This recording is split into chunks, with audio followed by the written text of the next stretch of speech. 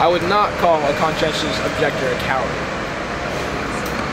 My thoughts on conscientious objection is the freedom to make that choice to either not participate in the draft, as my hero Muhammad Ali did.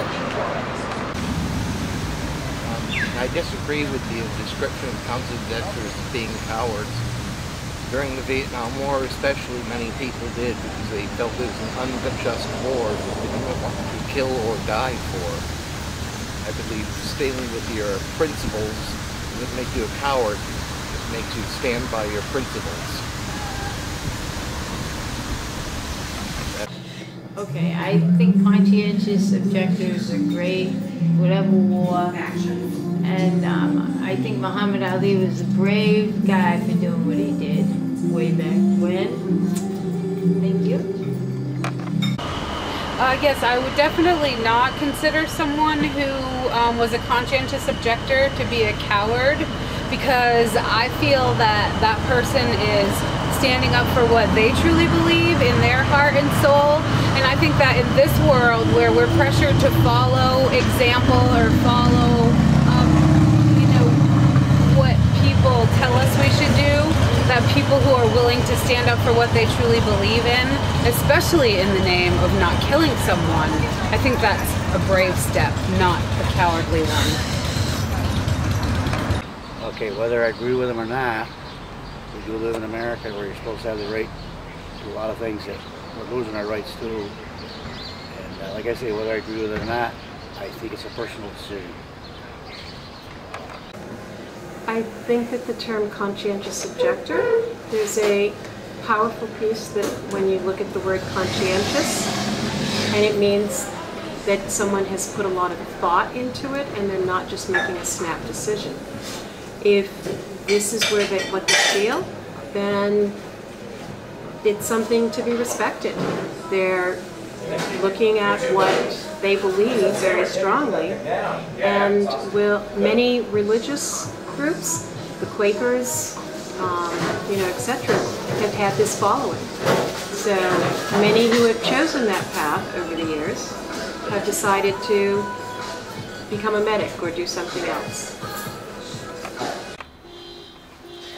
I believe people should be able to conscientiously object to going to war, or not. I think that the ability to be a conscientious objector is really important. If people don't believe in war, I think it's very important that they have an alternative way to meet their obligations to their country. I know a number of people who've been conscientious objectors, respect their reasoning for that. Many Quaker people that I know are conscientious objectors. I'm assuming you're talking about with regard to war and serving in the military, is that correct? There are times when the country, people feel that the country might be headed in the wrong direction. And that's a reason to be a conscientious objector. There are also people that believe that war is wrong and they should not be required to serve values that are not their values. So that's not my view. I have a friend who's a conscientious objector, and I do not think he is a coward. I think it's a valuable thing to do.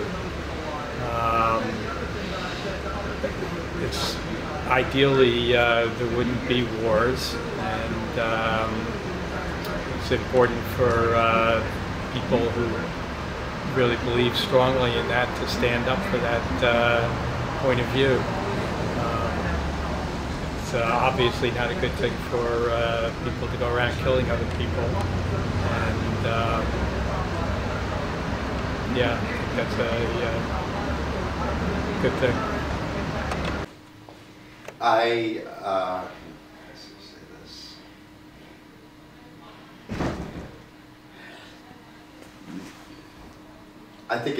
I think it's a human right to be a conscientious objector if you object to war and if it's against your beliefs to commit acts of violence and killing.